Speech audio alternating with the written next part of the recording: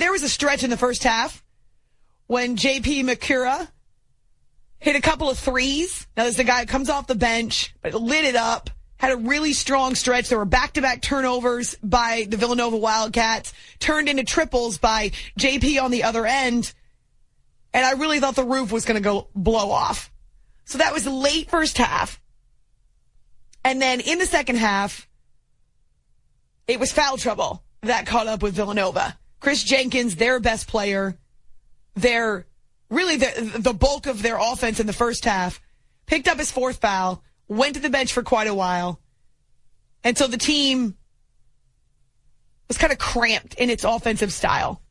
Meanwhile, you've got Xavier, the Musketeers, who have half dozen players in double figures, and they were in attack mode the entire game. That's what impressed me so much. And that's where a crowd can really help a home team, and did in this case at the Cintas Center.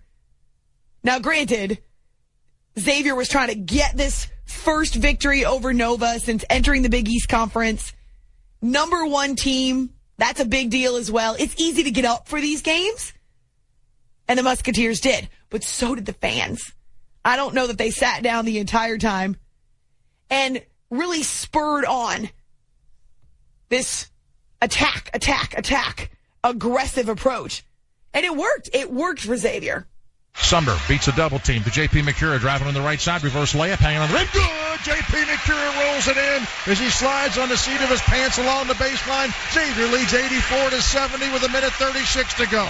Now that's later in the game, and Xavier had the 10-point lead most of that second half, or roughly that. McCura was so much fun. And I do like the fact that he spent a bunch of time on the floor, too. With no regard for his physical health or well-being, flying all over the court. So he's a sophomore, and you couldn't help but totally be enamored of Edmund Sumner, the freshman